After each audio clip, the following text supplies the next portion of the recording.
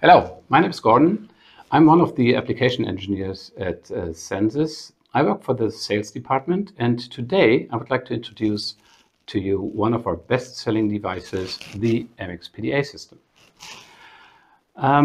In this little presentation, you will learn how jelly beans are related to data density, what makes our MXPDA our best-selling device, what are the components of the system. I will introduce the software to you, and finally you will learn something about the price. Viewers, meet the MXPDA. MXPDA, meet the viewers. This is our new MXPDA on the new gray Type F card. In the background you see the big brothers of this system. The MXPDA system is designed to be a pushcard system, and it comes in two dimensions. You can have the 2-meter wide device, and if you remove the extensions, you end up with a 1-meter wide device. The sensor spacing can be 25 centimeters or, like in this case, 50 centimeters. The MXPDA system is limited to 5 sensors. The first thing you will notice is the color. So we changed the color from green to gray, not because we ran out of green color. It is we picked a brighter color in order to avoid thermal effects to the sensors. Another thing you will notice that the wheelbase is wider than with the previous card. This is improving the stability of the whole card when you use it in a 2-meter wide arrangement. Many clients wished for another way to grab the card, which is why we changed the handles. Before we had a bar that run across the card, and you need to handle it like this. Now we changed that to the more convenient handles where you can walk like this.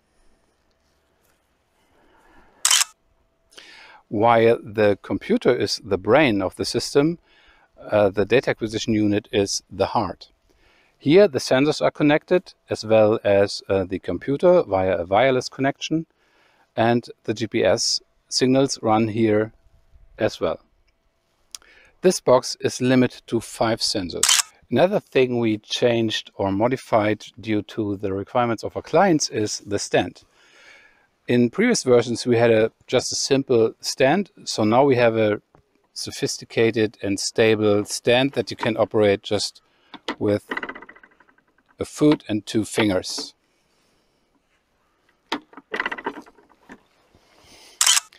The GPS antenna is mounted to the antenna pole, which is mounted to the sensor tube that is in the center of the card.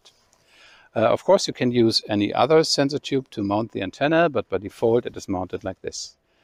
The GPS antenna itself is connected via a cable to the data acquisition unit. We do not allow wireless connections due to the unpredictable delays in the signal.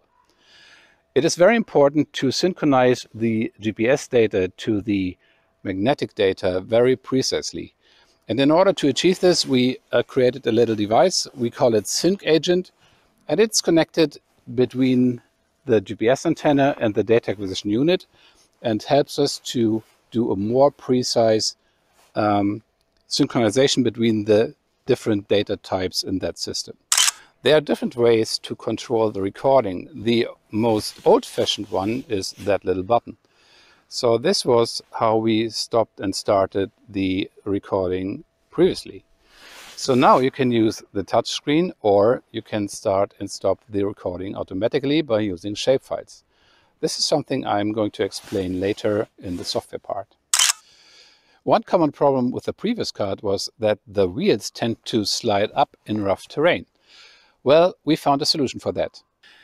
We put some rings which we glued on the sensor tube, and we modified the wheel clamps so that they cannot slide up anymore. Now that you know how the device is looking like and what components we use to build that device, I'm going to explain you what makes this device that successful. One of the reasons why this device is heavily used in archaeology is the data point density. And how that is related to jelly beans will be next. This is the data point density of the MXPDA at regular walking speed. We achieve that narrow point distance by having a high separate of 100 Hz and a great bandwidth of the sensors.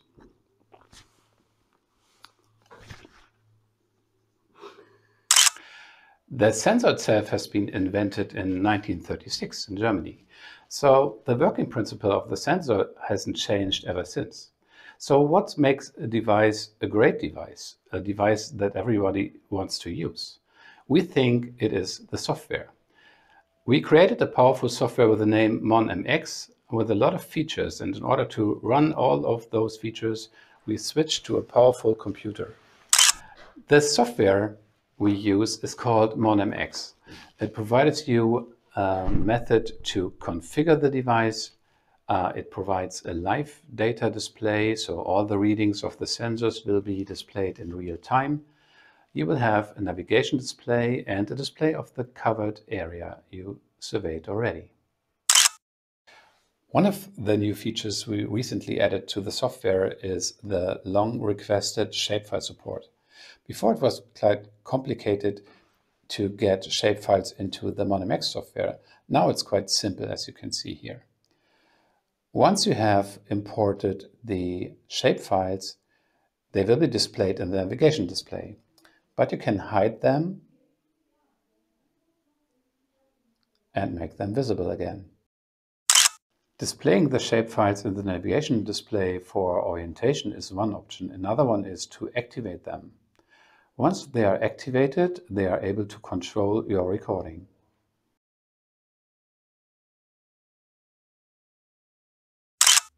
Controlling the recording means that every time you cross a shape line, the recording status will be triggered. If it's off, it will be switched on if you cross a line, and it will be switched off again if you cross another line. The same happens if you enter a polygon. Entering a polygon means that the recording will be started. If you leave the polygon, the recording will be stopped. But what if you haven't prepared any shapefiles in the office? That's easy. You just can select already measured tracks from a list and export them into a shapefile.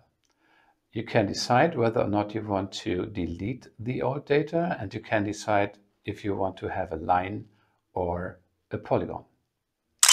I cannot get tired to explain all the nice features of the software, for we had already two are about to come before we are talking about money.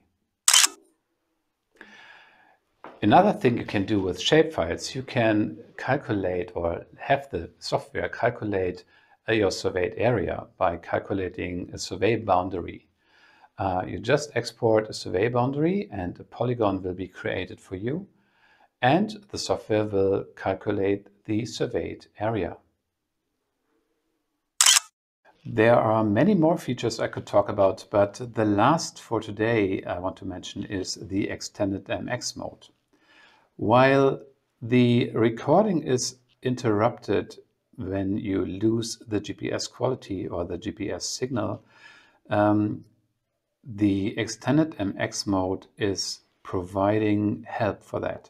In case of losing the GPS connection, the recording will be continued and the coordinate will be interpolated between the last known and the first regained coordinate. We think that we've created a great device with the MXPDA. This is a combination of great software and a great hardware, and many clients are confirming our impression. You may wonder what the price of the device will be, and I can tell you it is for free. No. Wait. No, it's not for free. Sorry, my bad. The prices range from 17,000 euro for a 2-channel device up to 33,000 euro for a 5-channel device. Both prices are without GPS. This concludes my little introduction of the MXPDA device. If there are any questions left, please do not hesitate to contact me by any means you can imagine, from telephone to fax, LinkedIn, our website, and what was the other thing? Facebook. Yeah, if you are not following us on social media, please do. And yeah, have a good time. Thank you for watching. Goodbye.